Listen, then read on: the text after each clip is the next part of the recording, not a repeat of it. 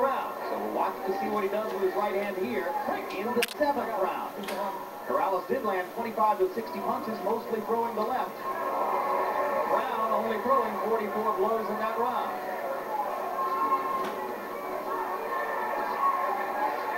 Brown trying to work to the body and loading up on a combination for the first time in the fight. Presses Corrales back toward the ropes. And Corrales says, come on, come on. Hoping that Brown will not do what he's now doing, which is getting too close to him, but letting his hands go to create some openings. Corrales goes back to throwing the uppercut with the right hand. You saw him throw 3 or 4 of them in a short span of time there.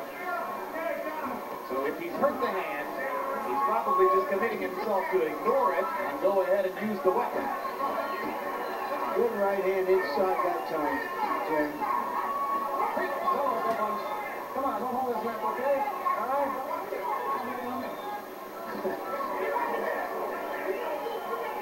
I got it.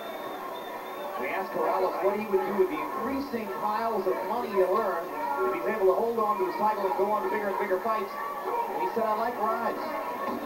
I'll find some roller coasters. Oh, right to the body, left to the head. John Brown keeps it coming.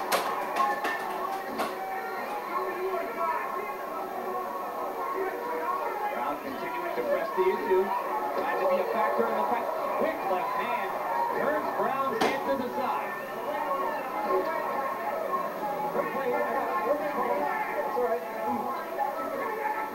Corrales is so quick with the left, both the hook and the jab. There he throws the right hand with commitment. So at least in this round, he's gone back to using the right hand.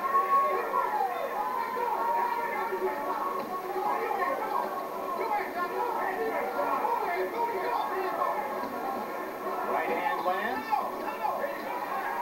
Brown seems unprepared for it. Now John comes back with a 3-punch combination of his own.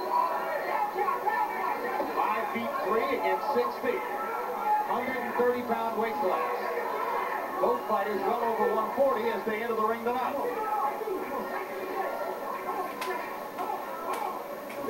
John Brown keeps saying, come on, come on. I don't know why he has to encourage Corrales. He is coming on.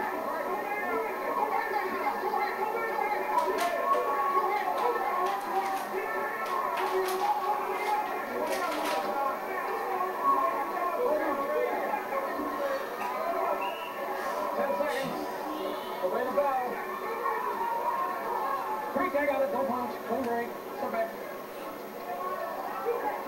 Time! Another decisive